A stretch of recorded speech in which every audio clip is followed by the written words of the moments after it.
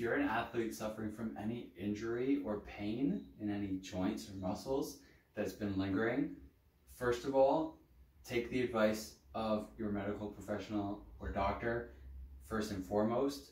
This is just meant to be a quick and easy guideline if you're looking for ways that you can ease into your training and get healthy again. The thing is you have a great opportunity right now to make sure that you're not dealing with any injuries once sport comes back, okay? So there's really no excuses. You should not be doing anything that's going to aggravate old injuries, because your number one priority should be getting healthy, okay? You cannot perform at your best if you're not healthy. So this is just a really simple guideline, a way to progress through to higher intensities and loads.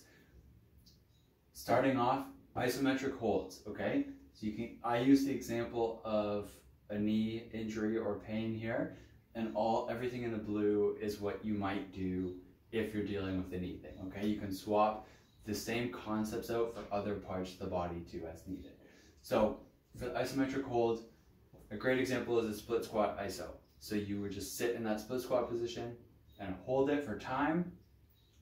You could then progress to an isotonic contraction. So this is where you're not moving, but now you're actively pushing in the position. So this might be, if you have something you could sit down and put your foot up against something that's not going to move and just push into it. So both of these scenarios, there's no movement going on. The only difference is with the isotonic is you're actually exerting a conscious effort rather than just passively sitting in the position. I think these can be switched. You might flip the order of these two depending on which is more or less aggravating. For some people, this might be the better option to start with, okay?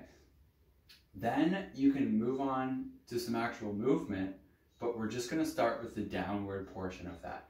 So I love the eccentric only step down. So you would stand laterally, like facing the wall on your staircase maybe, with one leg hanging off the edge, and you're basically just gonna do a single leg squat until that other foot touches the ground, and then I want you to come back up on two legs. So you're not really even focused on the upward portion, you're just trying to slow down and exaggerate the descent, okay? Because the downward portion tends to be less stressful on the joint than the full range of motion movement, okay? Then you can move on to something that's maybe a partial range of motion, but so bilateral is both sides, so both arms, both legs. So that might look like a partial squat, okay? Not doing the full range of motion if the full range of motion bothers it.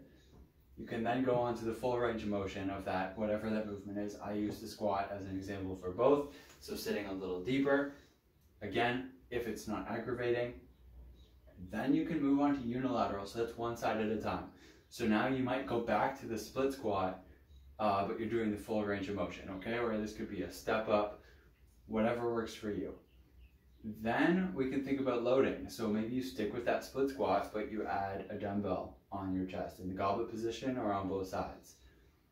And then we could think about getting sport specific, because this is going to be the stuff that's the most risk to the injured area. So we're talking running, jumping, cutting, change of direction, things like that.